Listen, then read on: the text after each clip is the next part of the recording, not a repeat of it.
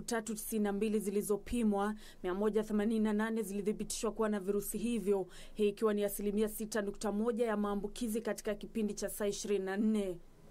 Kufikia sasa jumla ya visa 36,157 vya COVID-19 vimethibitishwa humu nchini. Kaunti ya Mombasa linakili idadi kubwa zaidi ya maambukizi leo kwa visa 43, ikifuatwa na Turkana kwa visa 29, Trans Nzoia 27, Nairobi 23, Kiambu visa 10, ilhali kaunti za Nakuru na Kajiado zilinakili visa 7 kila moja. Kuongezeka kwa visa hivyo kwenye kaunti zingine kumejiri wiki moja baada ya Wizara ya Afya kutahadharisha kwamba maambukizi mengi mapya sasa yananakiliwa kwenye kaunti nyinginezo. We wish to remind our people that we are not yet out of the woods.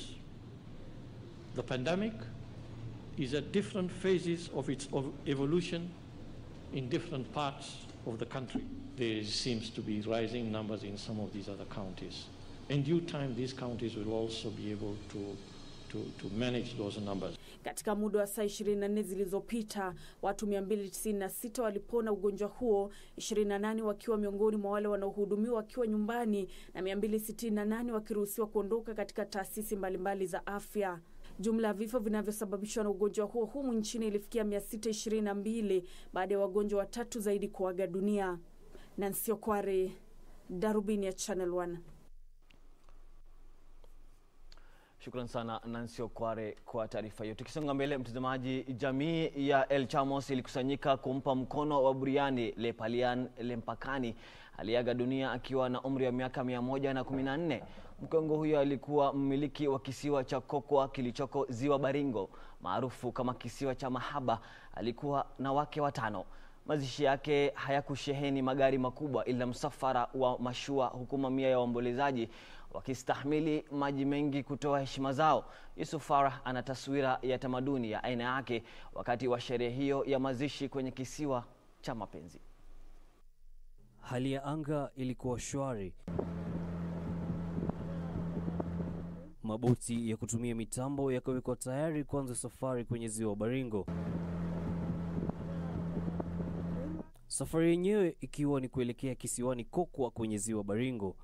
Kisiwa hicho, mmojawapo ya visiwa 7 kwenye Ziwa Baringo, kijulikanacho kama kisiwa cha mapenzi, kikiwa sehemu ya katikati ya ziwa hilo.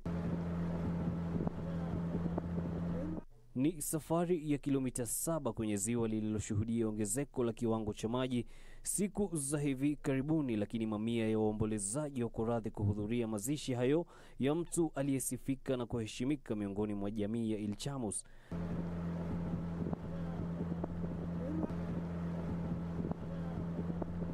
Na baada ya kuwasili hapa, ulikuwa wakati wa kuchukua mwili kutoka kwenye boti hadi kwenye sehemu ya kaburi. Lepalian Lempakani anaaminika kuishi miaka 115. Alikuwa na mabibi 7 na kujaliwa watoto 20 wa kiume na wajukuu 275. Kulingana na ndugu na jamaa waliohudhuria mazishi hayo, marehemu Lempakani atakumbukwa kama mtu aliyefundisha watu wa jamii hiyo kula samaki. Ni mzee ambaye alidumisha mila na hako na historia yetu kama El Chamos community. Tukitaka chochote tunaja kwake, anatuguide. Although we normally say that we do family planning, but he has proved that with the determination, with the proper planning, you can have a big family and still excel. This is the only place where we can rush, where we can come and prepare ourselves to also go and face those challenges that occur around us. So I thank all those who have come to say farewell to this honorable old man. Ameheshimika kuwa mwanzilishi wa jamii na alikuwa mpenda mazingira. Kabla ya kifo chake, Lempakani aliomba waliobaki kuhakikisha kisiwa hicho kinabaki salama na mazingira yake kuhifadhiwa. Hii milima tabaki tu namna hiyo hiyo. Hakuna mtu yuko na ruhusa ya kuuza. Vile mwenyewe alisema. Hakuna, hata kama yuko na njaa kiasi gani. Pengine wewe unakwenda kuuza mashamba mengine, lakini sio hii shamba. We know there are quite a number of touristing activities that needs to be done. Some to destroy the natural environment, but the Mzee never wanted this island to be commercialized. And therefore, that preservation is what we as a community will want to remain the same. Ombi ambalo familia yake imesema itatekeleza kwa heshima yake. Yusufar, Darubini ya Channel 1. Tunasema buriani kwa mkongo huyo wa miaka 114. Nikiangalia katika mtandao wa kijamii, mtandao wa Facebook, naona wengi wameminika sana. Mmoja anafahamika kama Paul Kimani, anasema kuwa anapata vizuri na anatutazama akiwa maeneo ya Kiambu. Mwingine anafahamika kama Abdi Maalim, ako katika maeneo ya Garissa. Tunasema shukrani sana kwa kuzidi kutegea. Kumbuka unaweza kutupata moja kwa moja mbashara kutoka mtandao wa Twitter, Facebook @KBC Channel 1 na pia kwenye mtandao wa kijamii @Khalid Abdullahi. Mtazamaji, naenda tu kupata tamala maji kidogo, lakini narejea na muda usio mrefu na usiende mbali.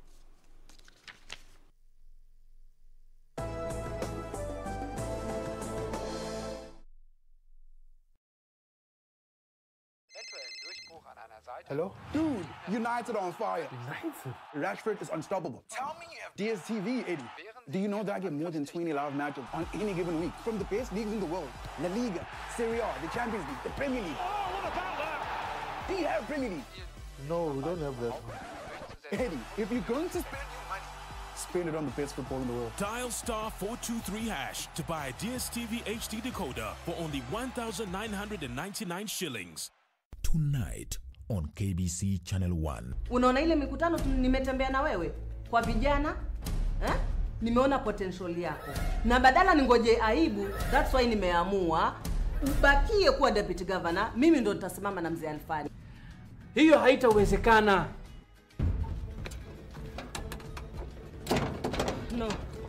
No, it will never happen.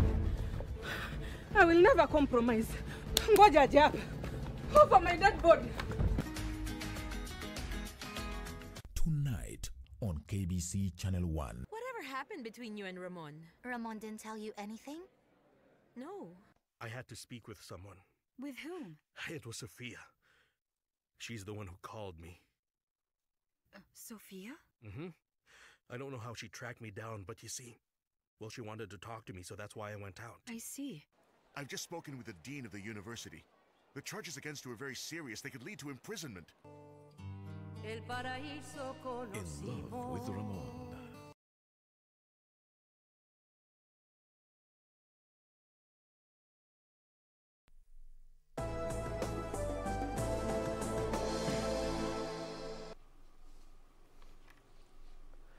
Karibu tena mtazamaji. Makavazi ya kitaifa ya Kenya yataanza kufungua matawi yake na minara hatua kwa hatua kote nchini kuanzia kesho baada ya kufungwa kwa miezi 7 kutokana na janga la COVID-19.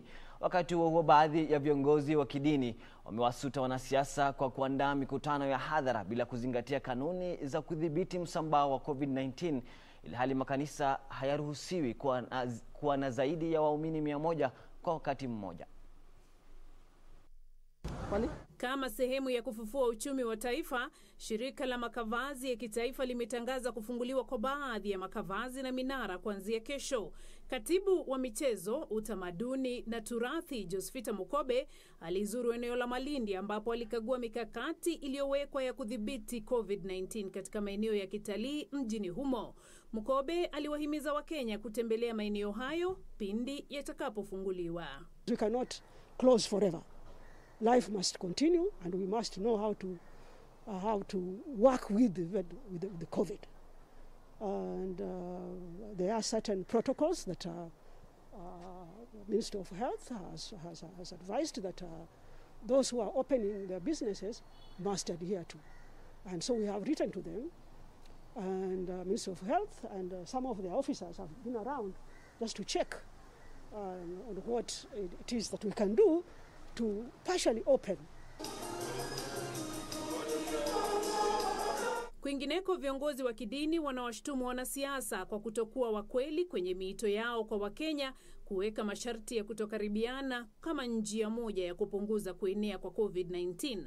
Wanasema wao ndio wanaoandaa mikutano ya hadhara ambapo kanuni hizo hazizingatiwi.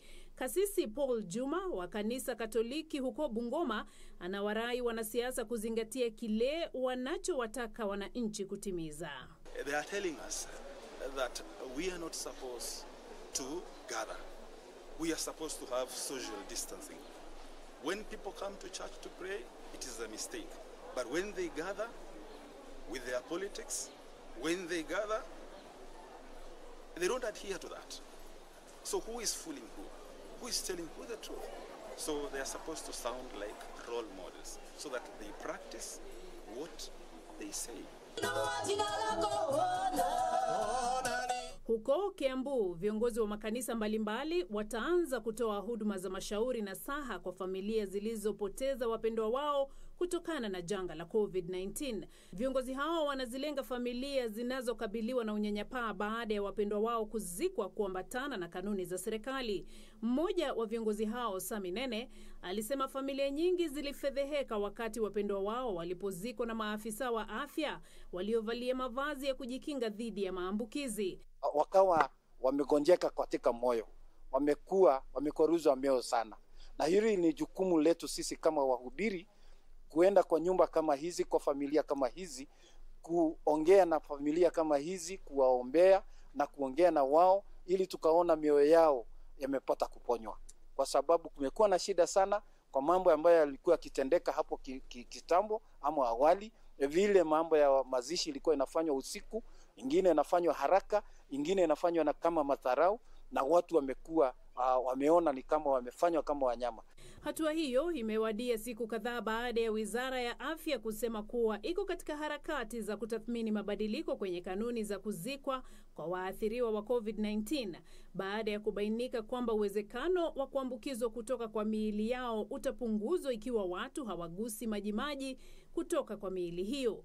Beatrice Gatonyengetich, Darubini ya Channel 1.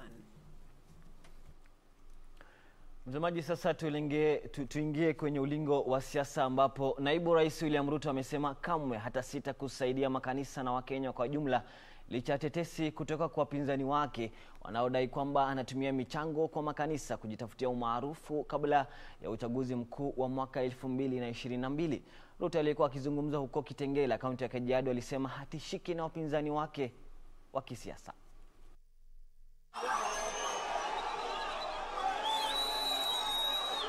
Naibu wa Rais William Ruto amewasuta wapinzani wake ambao wamekuwa kilalama kwamba anaendeleza kampeni za mapema kabla ya uchaguzi mkuu wa mwaka 2022. Ruto aliyezungumza huko Kajiado anasema azma yake ya urais wa taifa hili inaweza tu kuzuiwa na Wakenya ambao wataamua kwenye debe ni nani atakayekuwa rais wa taifa hili. Wale wanafikiria ya kwamba wanaweza kutumia mamlaka ya siasa kukejeli ama kudunisha neno la Mungu katika Kenya watapatana na mimi. Kulingana na naibu wa rais aliandamana na baadhi ya viongozi wanaounga mkono wa Kenya hawatashawishika kupiga kura kwa kuegemea makabila. Na hakuna mtu atashurutishwa ama kulazimishwa kwa njia yoyote kufanya siasa kwa mrengo moja ama ingine. Kuna mzee anaitwa Akoli amezoea kufanya mkutano hapa ati atupagie kura zetu. Mnaweza kupigia kura zenu? Haya yamejiri huku viongozi wanaounga mkono Ruto kutoka eneo la Pwani wakiwasuta viongozi wa chama cha ODM kwa maneno yao dhidi ya naibu wa rais, wakisema moyo wake wa kuwasaidia wanyonge na kanisa haufai kuwa tishio kwa yeyote. Kwa hivyo Raila akija Coast Region alafu anatudanganya kama ambao he thinks we have not woken up. Kazeni yangu mmoja ananiambia nimpe Raila ujumbe, we are eyes, tuko macho. Diverting the attention because of COVID haste. Sisi hatutaki kusikia mambo ya Ruto. Ruto na Joho si ligi moja. Hawezi. Wakati huo huo, chama cha Wiper kimesema kinajiandaa kwa uchaguzi wa mwaka 2022. Chama hicho kinachompigia debe kiongozi wake Kalonzo Musyoka kimeshtumu matamshi ya chuki miongoni mwa wanasiasa.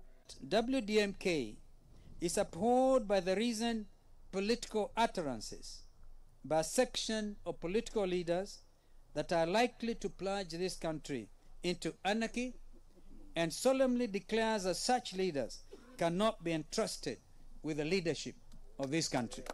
Zima viongozi wote waheshimiwe. Kile ambacho mimi nataka niwaombe. Kwingineko, kiongozi wa chama cha ANC Musalia Mudavadi anasema chama chake kitasimamisha mgombea wa urais kwenye uchaguzi mkuu wa mwaka 2022 na kitaingia kwenye muungano wowote na vyama. Yule ambaye ataongoza Kenya tukienda mbele ni lazima awe mtu ambaye ataunda serikali ile ambayo italenga kurekebisha uchumi wa Kenya. Na hatimaye mbunge wa Kapseret Oscar Sudi atafikishwa mahakamani katika kaunti ya Nakuru hapo kesho kwa tuhuma za uchochezi. Kwa sasa Sudi yumo korokoroni baada ya kujisalimisha kwa polisi leo asubuhi. Nikiripotia Darubini Wikendi, naitwa Gladys Mongai. Mtazamaji, mwanaharakati kwenye mtandao ya kijamii huko Kisumu analilia haki baada ya mkono wake kukatwa na watu wanaodai walikasirishwa na baadhi ya jumbe zake mitandaoni. Kennedy Ogendo mwenye umri wa miaka 36 na ambaye ni baba wa watoto wawili anadai mahasimu wake walimhadaa kukutana nao katika kliniki ya kibinafsi anakofanya kazi, wakidai walitaka huduma za matibabu ambapo walimshambulia kwa panga. Kennedy Ogendo aliingia kwenye afisi za shirika la utangazaji humu nchini KBC huko Kisumu akionekana mwenye uoga mwingi. Ana wasiwasi kwamba huenda anafuatwa au mahasimu wake watamshambulia tena, lakini cha mno anahofia kwamba hatatendewa haki. Miezi 5 iliyopita Ogendo alikuwa akiishi maisha ya kawaida, lakini sasa amejawa na uchungu, kiwewe na uoga. Ogendo alichapisha taarifa kwenye mtandao ya kijamii akidai kulikuwa na ufisadi katika utoaji zabuni kwenye afisi za hazina ya ustawi eneo bunge lake, na huo ukawa ndio mwanzo wa masaibu yake. Anasema kwamba mnamo tarehe 29 mwezi Aprili mwaka huu alieleza kufadhaishwa na utoaji zabuni wa ujenzi wa darasa kwenye shule ya msingi kwa fundi mmoja wa nguo. Baadaye mnamo tarehe 7 mwezi Mei alichapisha habari kuhusu madai ya wizi wa chakula cha msaada katika eneo hilo, na katu hata sahau yaliyofuata. It was on 8th of May 2020 when a unknown person came to my house in Chemel roundabout at around 8:30 p.m. claiming to be having a patient in our clinic at Chemel roundabout. So I decided to follow him for assistance at Jerusalem clinic in Chemel roundabout, of which when I was accompanying him to the clinic, another group of people came out of a vehicle of registration number KBW 182W Toyota Fielder in Chemel roundabout. So I became suspicious with the group that was following me. Reaching the clinic door, I asked this person who called me from my house where the patient he was talking about was. I got no answer from him. Instead, he gave me a cut on my left side of the neck. The other person who was from the car came very fast and tried to cut the other side of my neck, of which I tried to block with the right side of my hand, and my right hand was chopped off. Anamtaka mkurugenzi wa mashtaka ya umma kuharakisha kukamatwa na kushtakiwa kwa waliomtendea uovu huo na kumwacha bila mkono. Upon following up of the matter with the police in Chemel police post, the owner of this car is still at large. The guy who called me from my house is still at large. I recorded a statement with the CID, the DCIO in Chemel. They have the contacts of the person, the name. Nothing has been done. Only one person was arrested, taken to court, and later released on cash bail. Mwanaharakati wa haki za binadamu Boniface Sakacha anatahadharisha kuhusu ongezeko la mashambulizi dhidi ya watu wanaotetea haki za binadamu. That the charge sheet, we can see that the case that was being preferred is assault, but from the evidence that has been shown, for me, I think this is an attempted murder. For somebody to hold a knife and start cutting your neck, for somebody to aim a panga at you to an extent that it, as you try to block it, it chops off your hand. It means that that was a clear hit that was meant to murder. We want Kennedy Ogendo to get his justice. We want everybody who was involved in this heinous crime to be arrested and action taken. Afisa mkuu wa polisi katika kaunti ya Kisumu, Ransom Lormodoni, alidhibitisha tukio hilo akisema tayari mshukiwa mmoja ametiwa mbaroni na akawahimiza wananchi kutoa habari zaidi ambazo zitafanikisha kukamatwa kwa washukiwa wengine. Achola Simon, nikiripotia darubini ya Channel 1 Weekend kutoka kaunti ya Kisumu. Natumai kilio chake kitasikika. Mtazamaji, tukisonga mbele, serikali imekamilisha mipango ya kuharakisha ujenzi wa bwawa la Karimenu litakalo wanufaisha zaidi ya wakazi 1850 wa Ruiru, Juja na sehemu zingine hapa Nairobi. Kulingana na katibu katika Wizara ya Maji Joseph Irungu, mradi huo unaojengwa kwa gharama ya shilingi bilioni 23.6 unatarajiwa kukamilika mapema. Kwa habari hizi na zingine, hapa ni mkusanyiko wa habari za kaunti. Katika eneo la Gatundu Kaskazini, kaunti ya Kiambu, ni ujenzi unaoendelea wa bwawa la maji la mabilioni ya pesa la Karimenu 2. Wakazi wa Ruiru, Juja na sehemu za Nairobi watanufaika baada ya kukamilika kwa mradi huu. Katibu katika Wizara ya Maji Joseph Irungu amesema serikali imejitolea kuhakikisha bwawa hilo la shilingi bilioni 23.6 imekamilishwa mapema. We have an end date with the contractor which is June 2022, and we are already in talks with the contractor to have him hasten the works, to bring the works nearer, completion nearer to maybe by 2 months or so, because everything is now set. We have the requisite resources.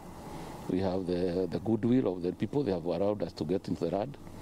And therefore we think this project can be finished maybe 2 or 3 months ahead of the scheduled June 2022.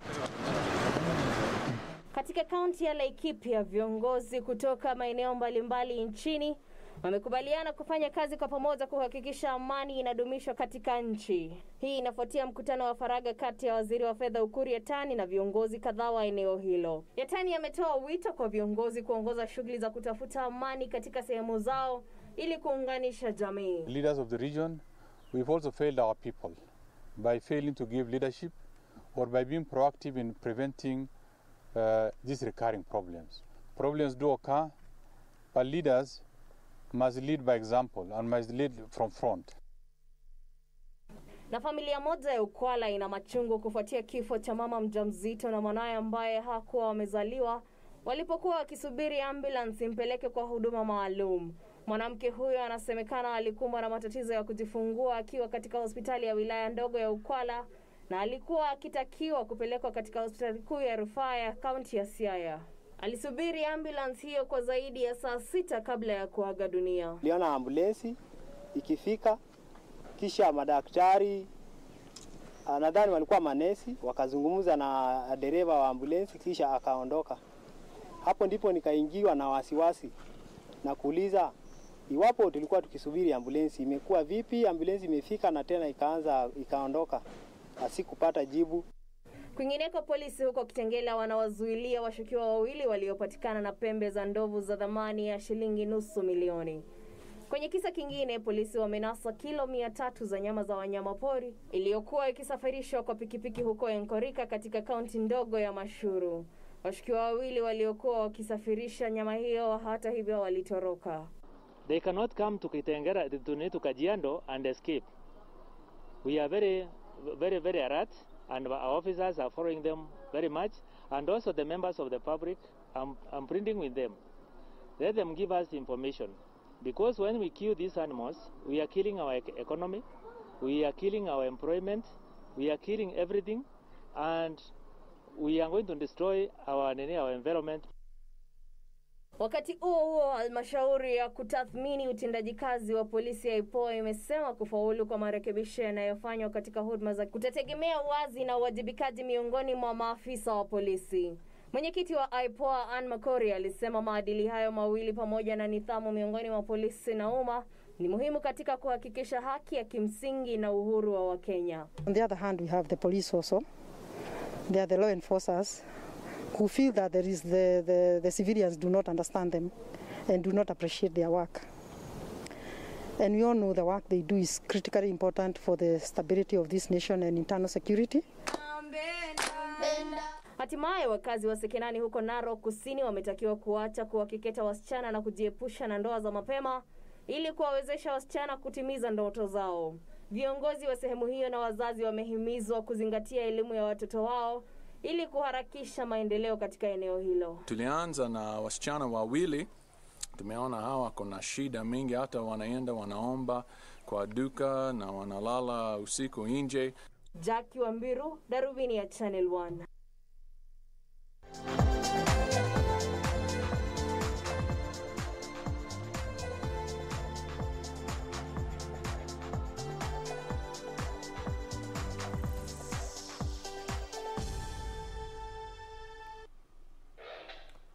Na msemaji, sasa tuelekee viwanjani ambapo waliokuwa mabingwa wa ligi kuu nchini Uingereza Leicester City walianza kampeni yao ya msimu wa mwaka 2020-2021 kwa ushindi kufuatia ushindi wa mabao 3 kwa nunge dhidi ya West Bromwich Albion. Timothy Castigan aliipa Leicester almaarufu The Foxes uongozi dakika chache baada ya kipindi cha pili kwanza, huku Jamie Vardy akifunga penalti 2. Yafuatayo ni matokeo ya michuano ya raundi ya kwanza msimu huu uliongonanga hapo jana.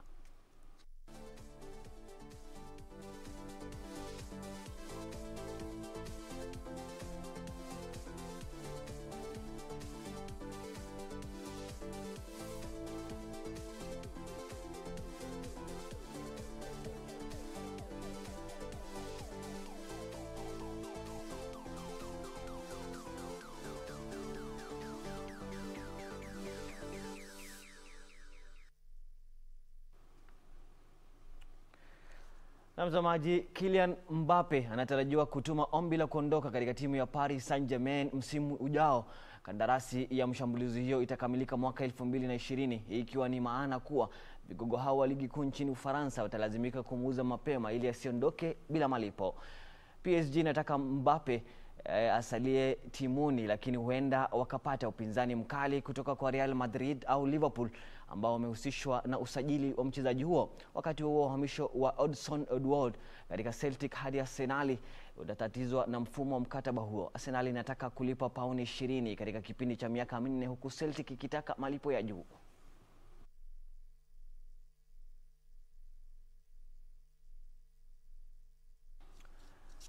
Tuelekee kule Italia ambapo vigogo wa soka nchini Italia Juventus wanataka kumuuza Douglas Costa baada ya mchezaji huo kukumbwa na matatizo ya majeraha mara kwa mara.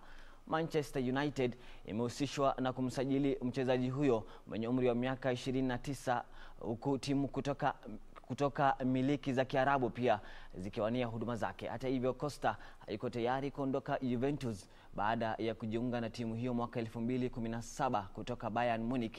Katika msimu wa mwaka 2019-20, Costa ilichezea Juventus mechi 29 na kufunga mabao 3 katika mashindano yote.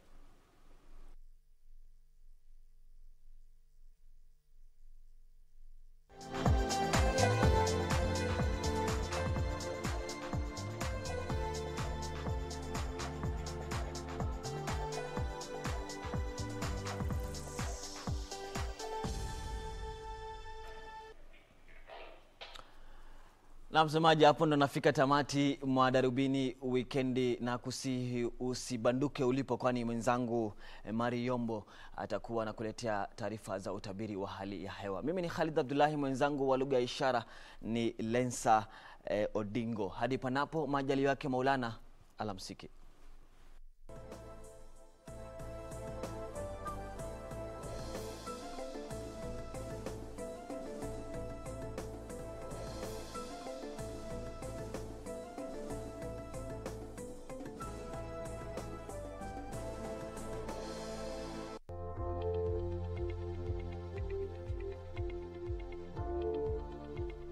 Shukran za dhati kwa kujumuika nasi katika nyingine utabiri wa hali ya hewa popote ulipo jioni ya leo. Natumai umeshinda vyema.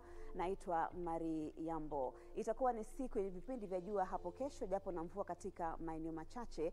Kabla maelezo zaidi, tupate hali itakavyokuwa usiku wa leo, na ni kwamba kutakuwa na mvua katika baadhi ya maeneo hapa Nairobi, sehemu za kati na vile vile katika maeneo ya magharibi mwa nchi. Tuamkapo kesho asubuhi, tutarajie vipindi vya jua kote nchini nyakati za asubuhi, isipokuwa katika sehemu za Lamu na Mombasa ambapo tunatarajia manyunyu ya mvua. Nyakati za mchana kutakuwa na mvua katika maeneo kadha wa kadha, zikiwemo sehemu za Kisii, Kitale, maeneo ya Kakamega na vile vile katika sehemu za Narok na Nakuru, mvua yenyewe ikiweza kuandamana na ngurumo za radi. Hapa Nairobi tutaendelea na vipindi vya jua sawia na sehemu za Nyeri na Meru. Maeneo ya ukanda wa pwani, japo kutakuwa na vipindi vya jua, tutarajie mvua katika maeneo machache tu, hususan maeneo ya Lamu. Kaskazini mashariki mwa nchi, japo kutakuwa na vipindi vya jua, sehemu za Garissa tutarajie kuwepo kwa manyunyu ya mvua katika maeneo machache. Viwango vya joto vitafikia nyuzi 25 hapa Nairobi, sehemu za Meru na vile vile Machakos, 36 katika sehemu za Mandera, 34 katika maeneo ya Garissa. Na basi kwa hayo natamatisha utabiri wa hali ya hewa jioni na leo. Tupate sasa hali itakavyokuwa katika maeneo mengine duniani. Alamsiki.